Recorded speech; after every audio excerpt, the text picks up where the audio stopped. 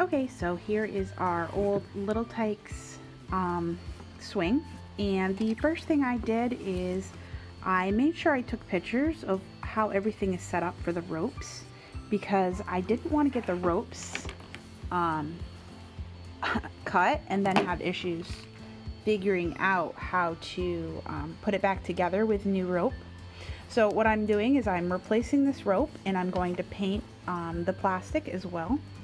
I don't know if I'm actually going to pull this off. I may just clean this strap here. So I'm just going to repaint and replace the rope. So to start, I'm going to take off these. I made these covers for them to keep the baby from scratching himself on this stuff, because this is really icky.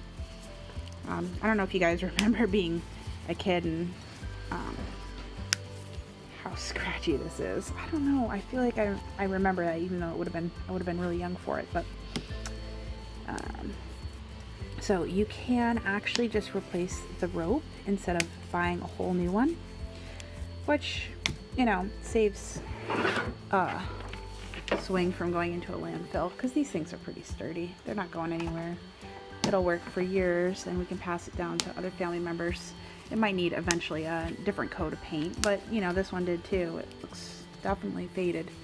And my husband, this was one from when they were kids. So I'm going to remove this first. Okay, now that those are removed, I'm going to flip this over, and I want to cut this wire right here. I don't know if these scissors are going to quite get it. We'll see. I'm also going to remove these and soak them so that we can get the rust off. I may have to actually cut those off too.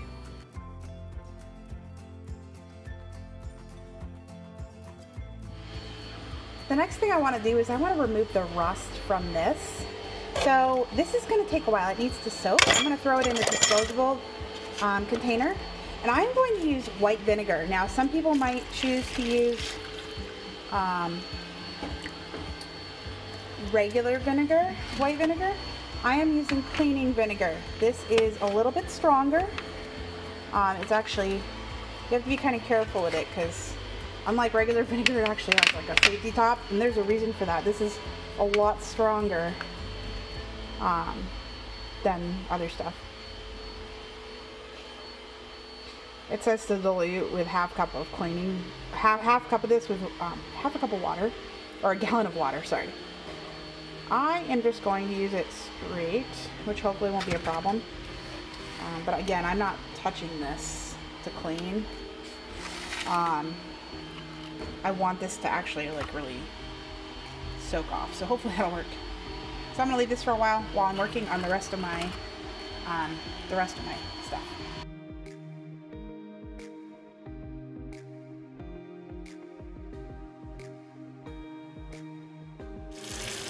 The next thing I'm going to do is I'm going to do a really good job washing this off. I'm not going to show you that because you probably don't need to see it, but I want to make sure I get all the dirt off, and I want to do the same with this piece.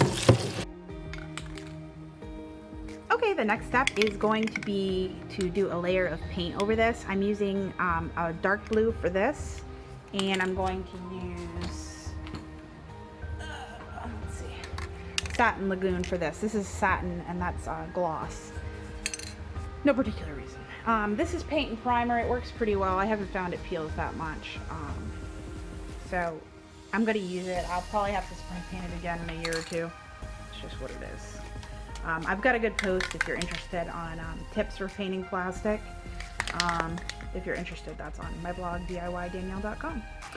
Alright, I'm going to do this. I'm not going to take a picture of this or video this because I got to have my hands free. So I'm going to paint one side and then let it dry, and then I'll flip and do the other side. I may do more than one layer, or more than likely I'm going to end up doing more than one layer.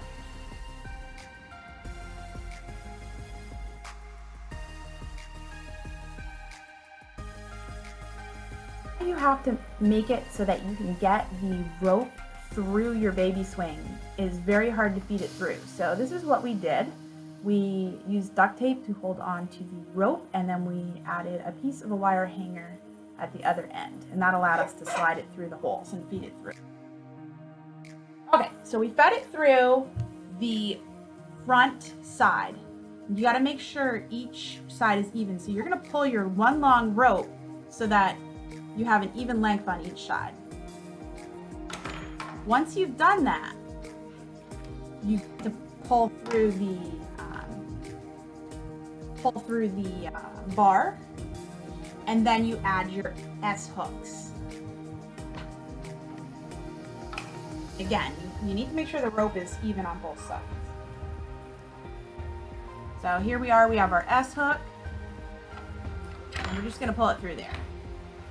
Now we're going to feed through each end, through each back side.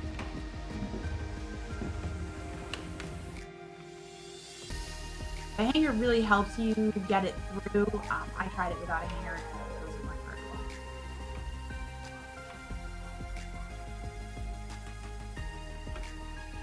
Okay.